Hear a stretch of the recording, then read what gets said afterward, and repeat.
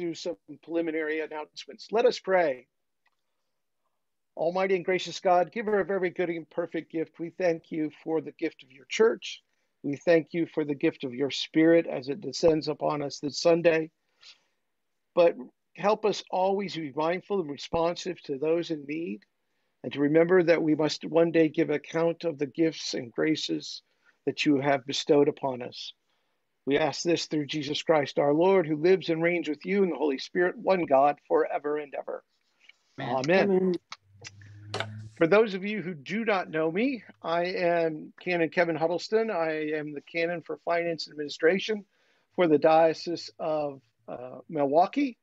And as of June 1st, I will be full-time with the diocese. There was an announcement that went out yesterday, and then also Scott Leanna will be the canon for ministry. So we have two canons and working with Bishop Lee. Sarah Bittner is the director of communications for the diocese and monitoring the chat room and all those kinds of things tonight. A couple of announcements I want to make to begin with. One, this is our last session of Wardens and Treasurers for this go-around. We'll start again in September. You can tell me if I'm wrong or not, but I just assumed that in the summertime, not a lot of people want to be inside at 7 o'clock watching a Zoom meeting on Thursday nights. So we will come back in September and we'll publish a list of the topics that we're going through. Bishop Lee and I are working on some ideas and some things that he would like us to cover this coming year. So keep that in mind. Also, I'll just throw out a reminder to the wardens and vestry members to make sure that you've got your deputies signed up for the convention on June 26th when we elect Bishop Lee, our provisional bishop. It will be a Zoom meeting and probably will not be very long. It will probably be half an hour to maybe an hour at the most. I'm thinking it's not going to be that long. So, but anyway, keep that in mind. So I'm assuming you were here because you want to know how to broke-proof your budget. So let me share my screen. I'll go through some of my slides and talk. And if you have questions, please put them in the chat and I'll try to answer them as they come along. Or Sarah, if there's something pertaining, because I'm not looking at the chat, you can interrupt me and make sure.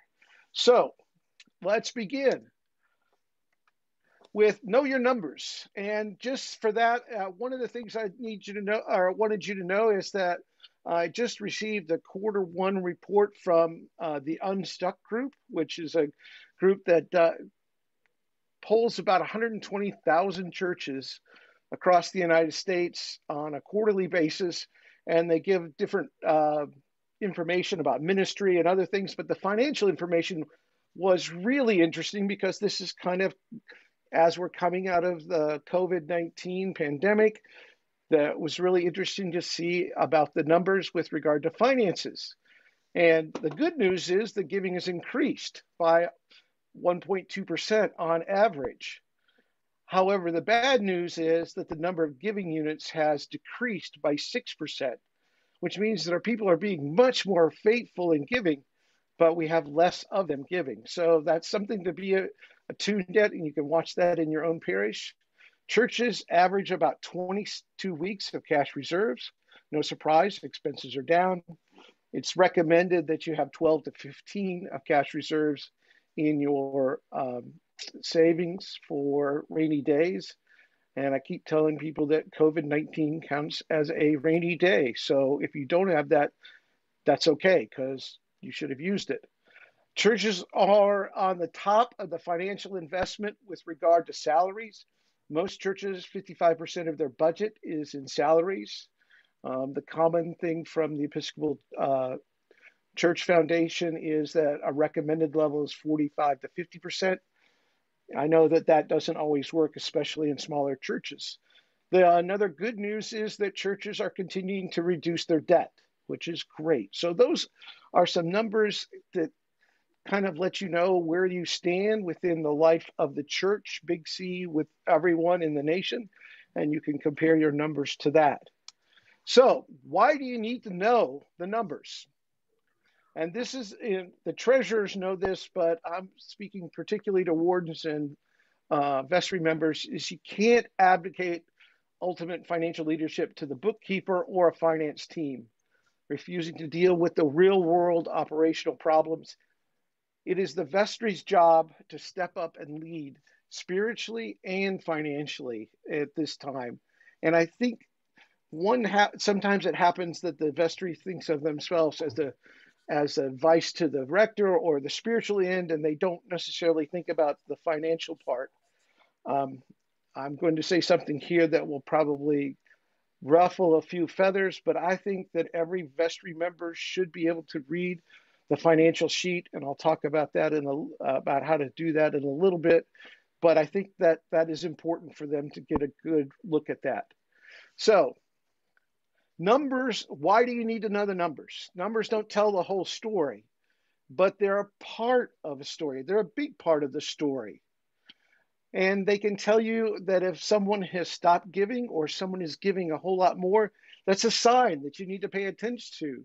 It's a sign of health, sign of growth, or maybe not. And so it's important that you look at those numbers and compare to where you stood a year ago, 3 years ago, 5 years ago. One of the things that is being talked about among diocesan people is that 2021 is going to become the new benchmark.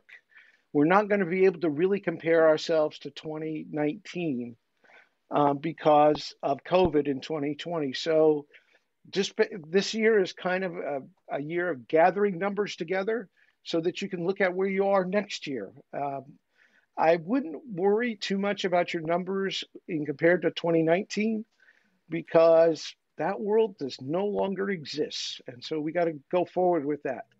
Numbers represent people, and that's an important thing. I always laugh when some super spiritual person tells me that they don't care about the numbers.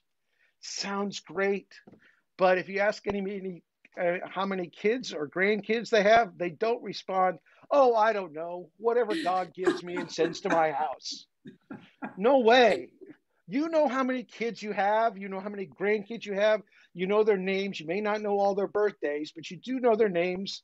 Uh, the number is important because the number represents a person, and that person is important.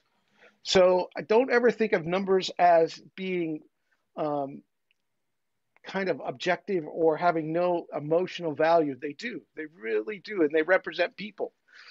Numbers give you a snapshot and look at your health. And the analogy is that in the hospital, they come in at all hours of the night, making sure that you don't get a good night's sleep, to check your blood pressure, to take your temperature, take your pulse. And that's the idea. We look at numbers, those numbers, to determine the health of the patient. So the same thing is true of the numbers. And they can help us determine some of the health. It is one indicator of health in a parish. It's not the only indicator of health. And what you measure, will actually do. And I think this is an important thing, is what you're counting and what you're looking at is what's important. And it's so simple, but it's powerful. What we measure is what we actually do. And what we and so you can have all kinds of numbers that if you don't watch them, then you're probably not actually doing them.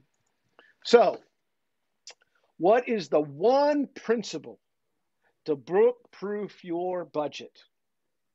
Are you ready? Here it is.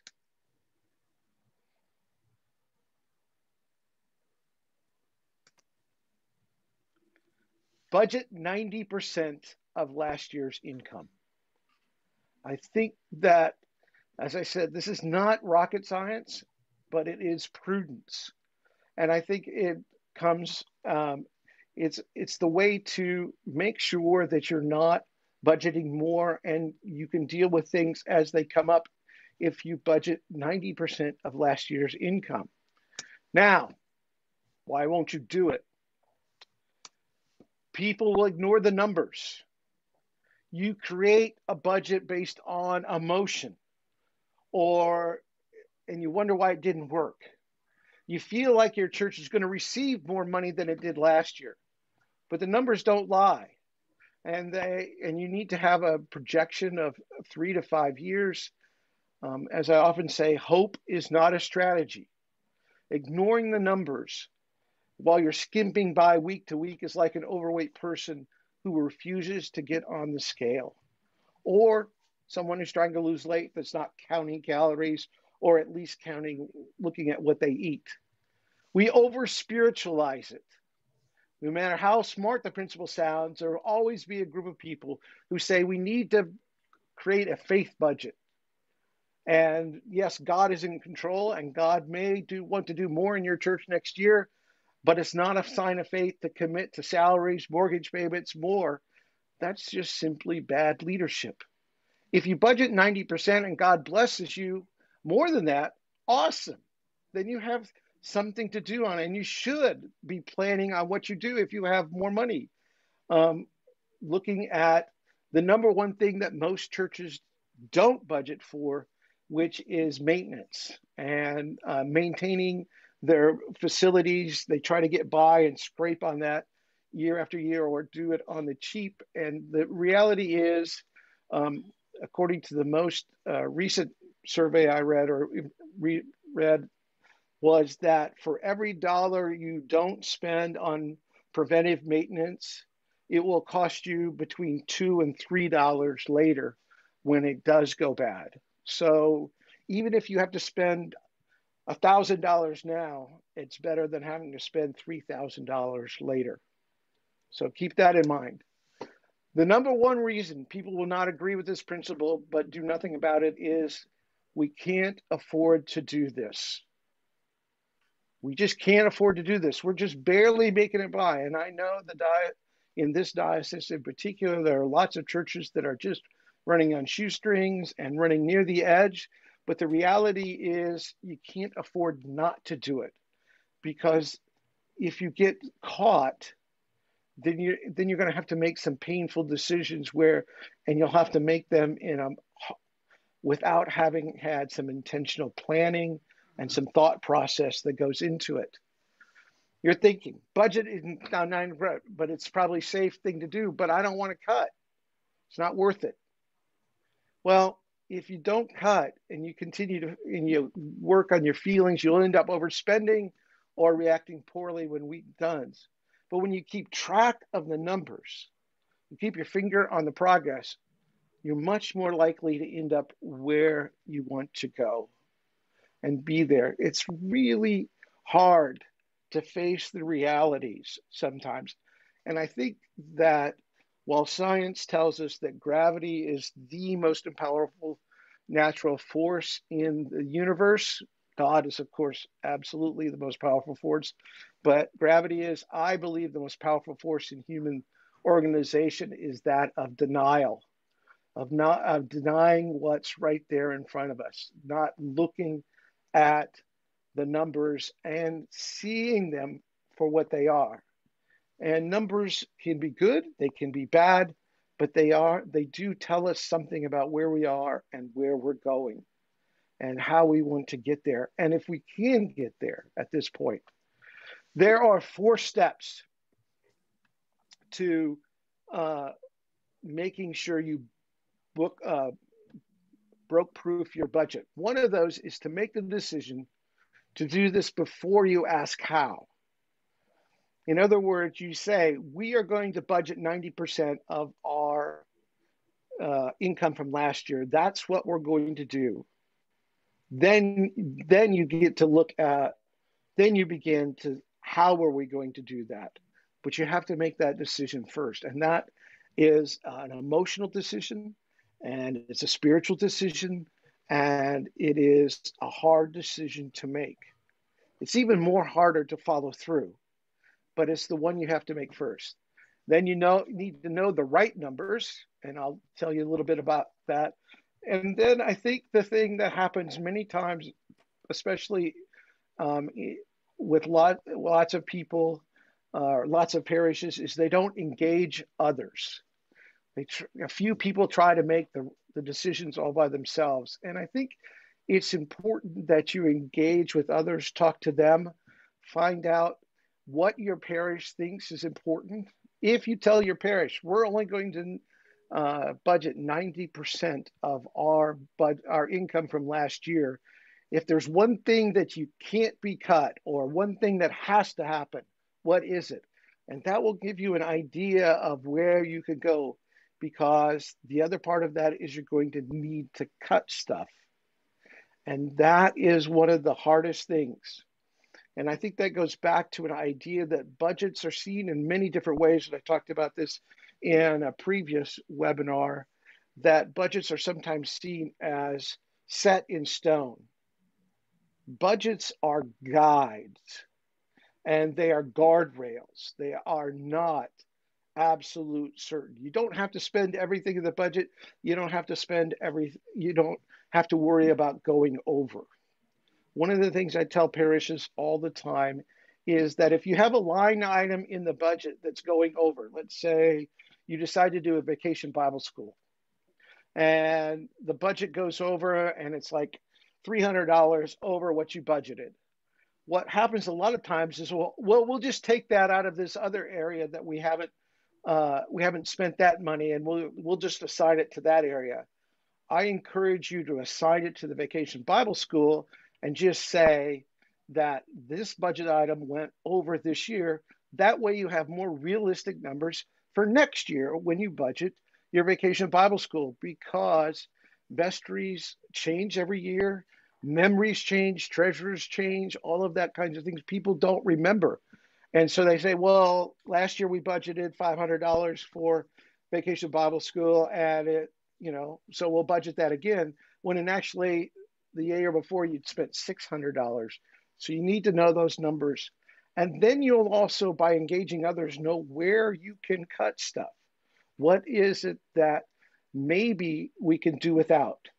One of the things that I think we've learned during COVID is that maybe we don't need to have all those pew sheets and print all that paper that we've had in the past.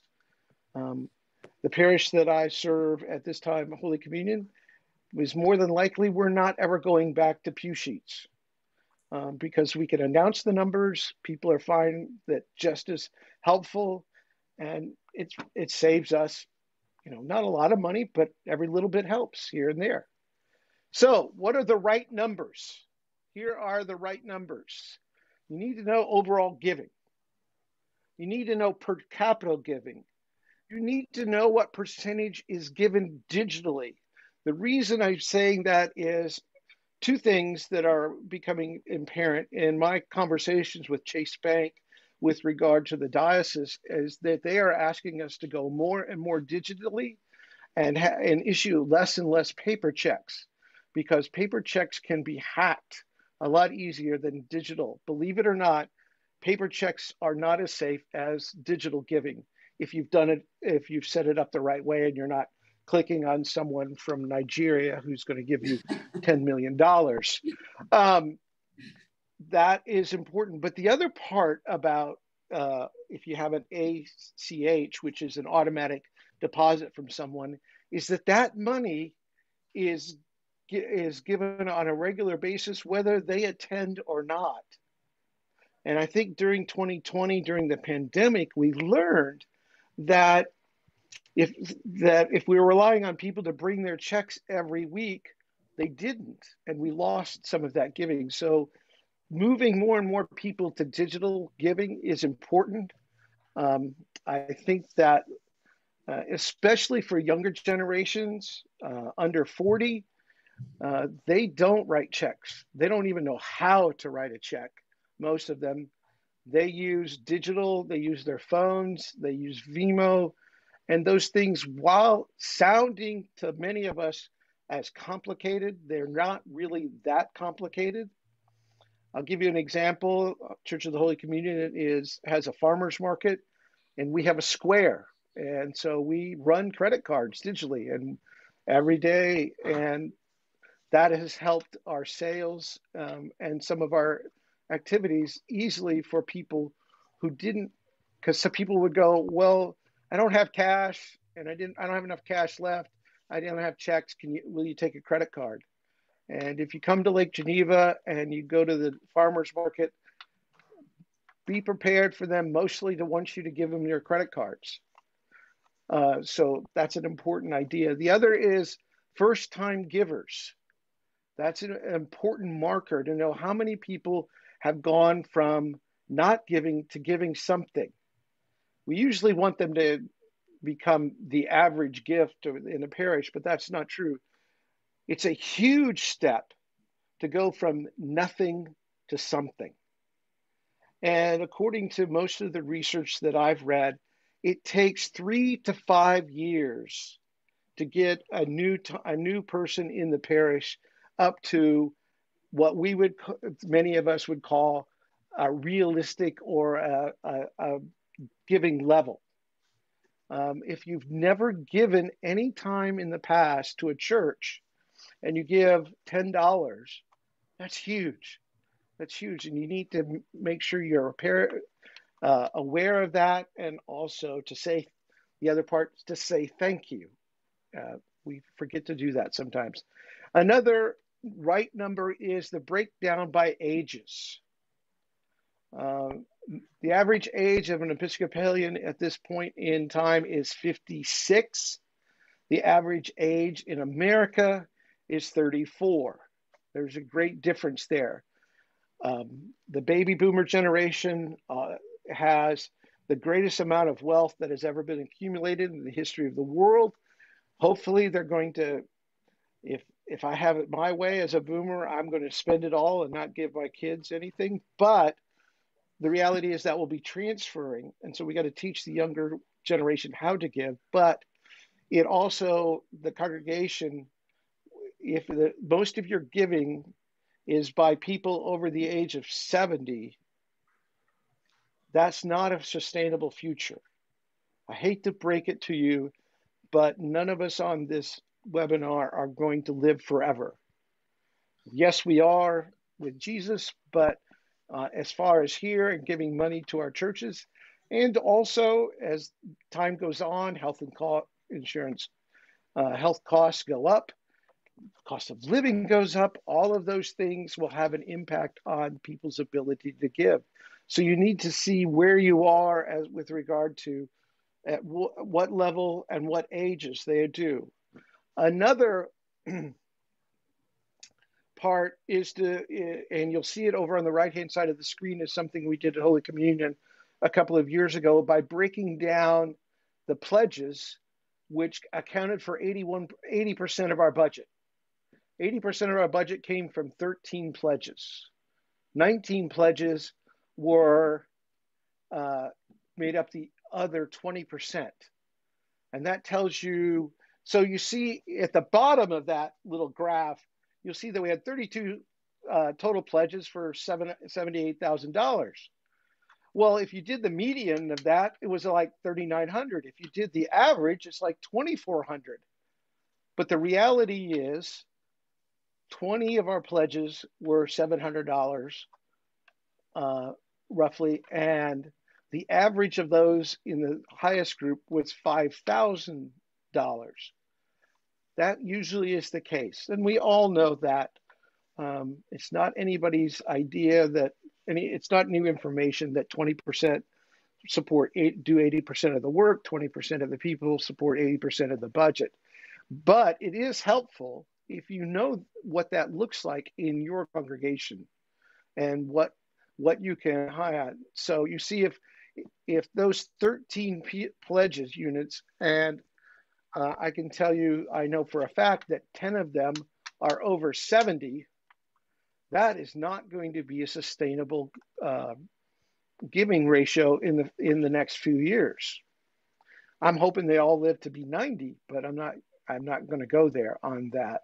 Not going to count on that. Again, it's information.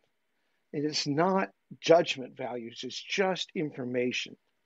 And it's important that we deal with reality and we deal with the information. And the more information and the different ways that you can break it down help you know what are the right numbers to look at.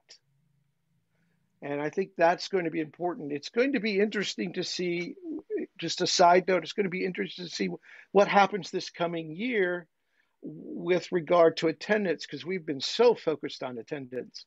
Well, everybody's attendance sucked in 2020. I don't know anybody that had great attendance figures. Well, what is that going to look like going forward? And is that a way to keep people? Does the attendance mean engagement?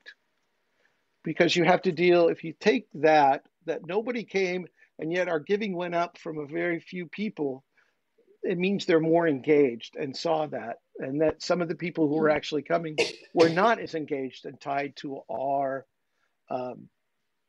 places as they can. There are two reports, and this goes back to what I was saying earlier. There are two reports that the vestry should receive every month: budget versus actual. That is, what was budgeted and what was actually spent or not spent.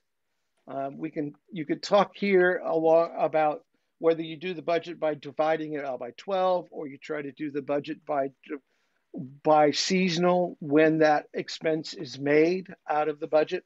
There are monthly expenses that always come out, gas, electric, salaries, those kinds of things. But Easter flowers, you don't have to worry about that in November.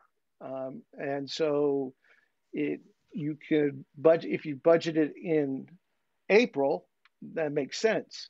But if you mark it out for 12 months, then it looks like you're way over budget for 8 of the months of the year, 12 months. Now, this is the treasurers here. The treasurers who are here, this is kind of a word to you, but it's also a word to the wardens and vestry members. The reports should not be confusing. They should be clear. And I'm wanting to encourage, invite, exhort, whatever word you want to use, for vestry members. If you don't understand it, ask it to be explained. If after it's explained, you still don't understand it, then ask them to explain it again. Make it simpler, as simple as it can be. One of the things that I advise is that the monthly reports to the vestry be very minimal, because I'm hoping you're having a finance committee and other people who are looking at the numbers. I don't think that weekly numbers are terrible. Monthly numbers are a little better, but quarterly numbers, that gives you a better sense of how things are going. So that monthly numbers should be a very simple budget: income, expenses, things and ideas that are items that were unusual, either in income or actual expenses, kinds of things. A quarterly budget, I think, should be one where you go into more detail in the budget versus actual, and your profit and loss, which is your P&L form, and it's a simple form. These reports should not be unreadable and mysterious documents only understood by CPAs. Now, this is where I'm probably going to get in trouble, especially with the treasurers, which is, do not give your vestry the QuickBooks printout. Do not give your vestry the QuickBooks printout. That is not helpful. And that is not helpful for them, and it's not helpful for lots of people because they don't know how to make sense of some of the accounting things, especially if you have accrued, restricted funds, equity accounts, those kinds of, you're working on depreciation. You are going to have to take an extra step as treasurers and make it and do something a little different and make another document that is easier. It shouldn't be that difficult. And I have some examples. If you would like me to send you some, Episcopal Church Foundation has a whole series of articles and templates and suggestions for how one should present a budget to the vestry and to everyone so that it is readable and understandable. Side note, just the same thing at your parish meeting, do not present QuickBooks. Give them a summary budget. I think it needs to be, the simpler the better. Most people can deal with income and expenses with the credits and debits. They can't deal with, well, we did this year because this year we took in this money, but it actually went out over here. Um, those it gets. They don't need to know that. That's important. All right. Finally, some last thoughts. One is know your why before you decide your what or how. Why do you exist? Why do you do the things you do? I think this last year has allowed us to begin to look at the whys, not just the hows, the whats and hows, but why are we a church? Our job is to connect people to God, to make disciples who make disciples who make disciples. If you take the Great Commission, go into all the world, preaching the gospel, baptizing in the name from Matthew 28, and the Great Commandments, love your neighbor and love yourself, love God with all your heart and soul and mind and body, and love your neighbor as yourself. What does that look like? Why? Which one of those are you going to focus on? Why are you doing what you're doing? Second is you should pray. I think that finance committee meetings should ideally start with some kind of Bible study or dwelling in the Word or some kind of prayer time, just saying the daily devotions for individuals and families found in the prayer book, or even a whole evening prayer or morning prayer, something to remind you that, yes, what you're talking about is business, but our purpose is a little different. We're not here to make money. We're here to be good stewards of the things that God has entrusted to our care. And lastly, I would suggest, and this is not feasible for everyone, and I understand that, but that you outsource your bookkeeping. And the reason I say that is, let's be honest, firing people is not easy. However, from time to time, it has to be done. And in the church, we're not very good at it because we're talking about relationships. But it's easier to fire someone who's not internally connected to your organization. And during this past year, there has been a rise in a number of online sources, outsourcing venues like Belay and numbers for nonprofits who can take care of the bookkeeping that you have. And if you don't like them, you can fire them. And there's not the kind of emotional angst and anxiety and, shall we say, church trauma that takes place over the bookkeeping. And the other part of it is, if you do your job right and find somebody who knows what they're doing, it also saves you some legal headaches down the road. So you know that you're doing exactly what needs to be done. And it's hard for a volunteer to keep up with all the changing things that in the financial world. Just one example is last year with the PPP loans. Those rules were changing every day, almost every hour, up until the time that they opened it up. And so if you weren't following that recourse all the time, you didn't know exactly what you're doing, and you could have gotten turned down, or you may not have followed all the rules that eventually came into being. And with that, I will ask for questions and see what we've got. I'll stop sharing my screen and we'll go from there. Was there any questions, Sarah, in the chat that I need to answer? A couple of comments, but no questions. Okay. Is there any? Do you want me to read them? So, sure. Yeah, read the ones that.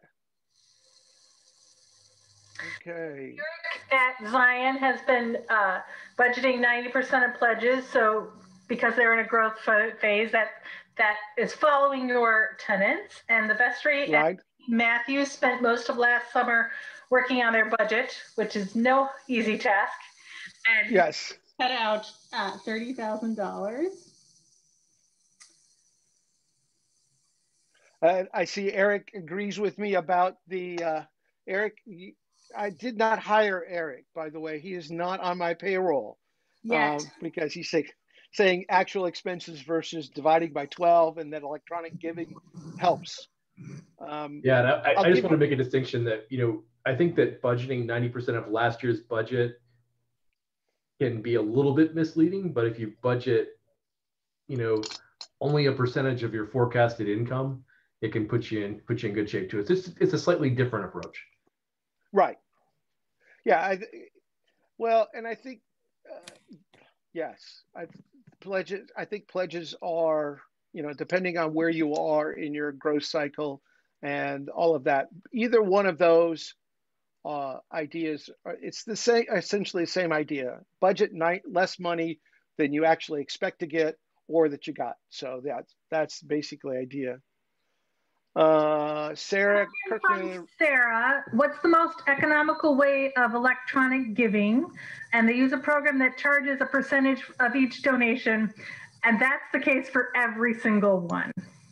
That's just you can. There are a ton of online givings. The one that I think is the cheapest and the most reasonable is Tithely, TIAT.ly. Sarah, you could probably type in, that link. They do a really good job, and they're really easy to work with. You can always do Square if you want to set up a kiosk.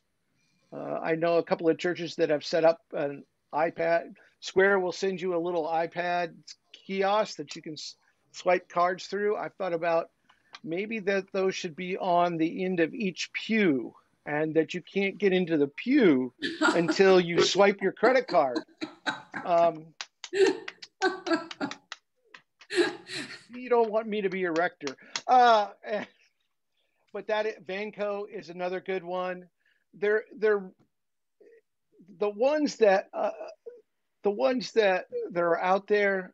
It really is. I would check with your bank, see which one they recommend, because that'll make it easier in coordinating with your with your bank accounts. But there's all different kinds out there. I would go with ease of use. They're all going to charge you between 1% and 3%, depending on what kind of overhead that they're working with. The reality is, and I know that people get bothered by that, but the reality is you're still going to get 97 cents out of a dollar. And you might not have gotten that dollar before. And I think that's the main purpose of trying to get that online giving.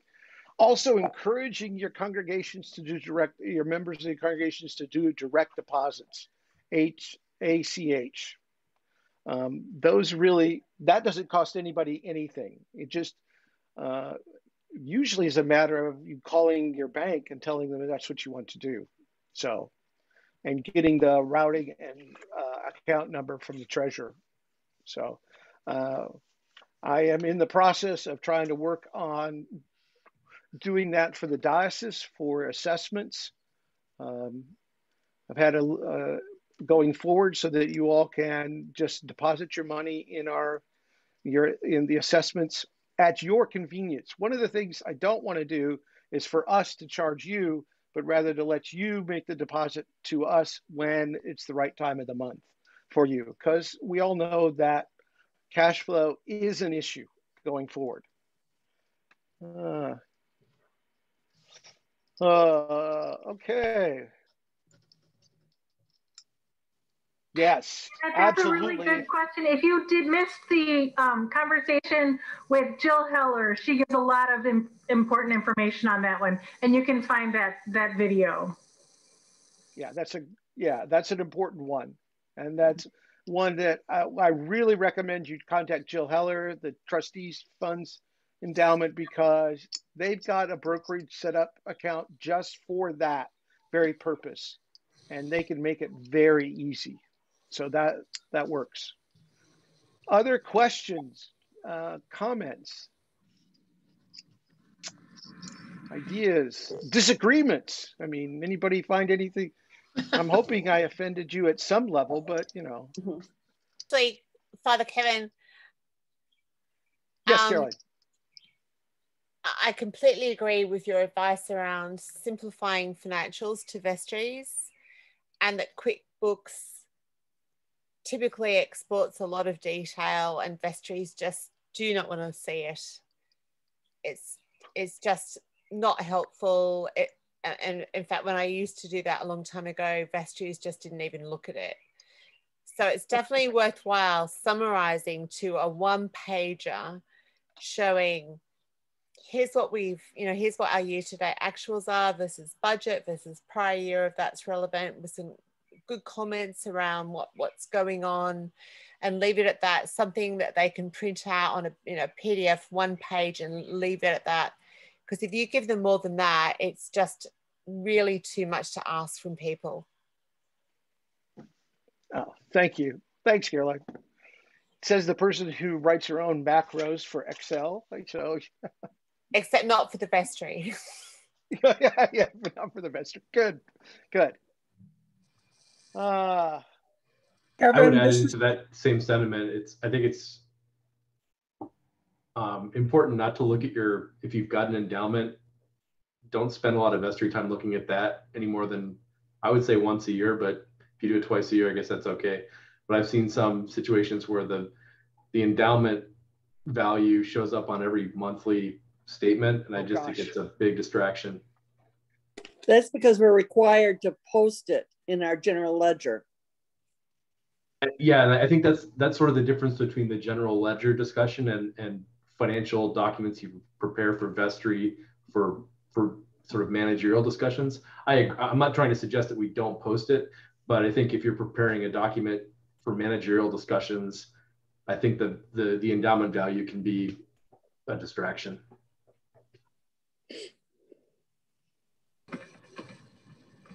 To that point, let me ask a question for planning. Our church has been fortunate where in past years we have received 2 large state gifts that we weren't planning for at all. That helps carry through. I know you don't want to live off the endowment, but it's carried through during lean times. And to Kevin, your point with 20% of the people giving 80% of the money, that tends to be with age. Age tends to accumulate the wealth over a long period of time. A new family coming in can't meet, at my age, the giving that I give. I'm not bragging, but that's just life. It has to do with age. What thoughts do you have in trying to solicit estate planning? I talked about this earlier, but I think absolutely, I think that the parish, one of the primary times I've done it in the past is on Shrove Tuesday in getting ready for Ash Wednesday, because it's that just makes a natural planning for end of life, estate planning. And also, I think that we miss out a great deal on recommended minimum disbursements for those who are over 72, RMDs as they're known. You didn't have to take yours in 2020, but you will have to take it in 2021. And if you have it sent directly to the nonprofit, you get a little bit of a tax break on it. And so I think that on a regular basis, I think that on a quarterly basis, there should be something in the newsletter, the bulletins, whatever you use communication-wise to talk about, have you thought about estate planning? Have you thought about RMDs, especially September and October? I try to send out a letter with a pamphlet that I have that I'll be glad to share with you to all my members who are over 70 to ask them to consider sending us their RMD. Also, one of the things that I encouraged this past year was those people who got stimulus checks, if they didn't need them or didn't, or maybe they didn't want them, for whatever reason, to think about giving them to the church. And I had 3 or 4 parishioners who send us their stimulus checks, which really helped. Every little bit helps. So I think there's lots of ways to think about that. But I agree with you. The estate planning, I think that needs to be forefront. If you listen to NPR or any of those places, they're always talking about it. So I think we need to talk about it too, because people love their church and want to see it continue on after them. And I think that would be a good PR, just to have it set up on a regular basis, to include it and have the rector make an announcement about it as well.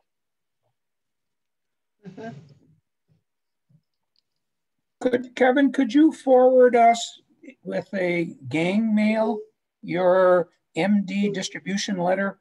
That'll save time for reconstruction, because time is hard for all volunteers. Right, absolutely. I'll be glad to do that. I'll make it a list, and we'll put it on the resource page as well. Perfect. For the diocese. Yeah. By the way, Doug, it's not mine. I stole it from somebody else. So I creatively borrowed, shall we say, from someone else. And I encourage you to creatively borrow from as many people, whatever you can, absolutely, wherever you can.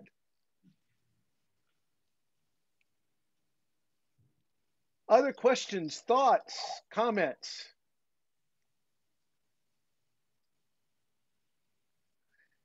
If not, this is 7:55, and I think I'm ready to. I have to go water some plants for my wife who's out of town. So I love you all, and I think you're wonderful, but I really like my house and I want to stay in it. So I think I'm going to say goodbye and go water plants. Thank you. How's that? Thank you. Thank you all for taking the time to join us. We'll be back in September. We'll do one in September. Thank you. Congratulations on your appointment. Thank you. Doug. Yes.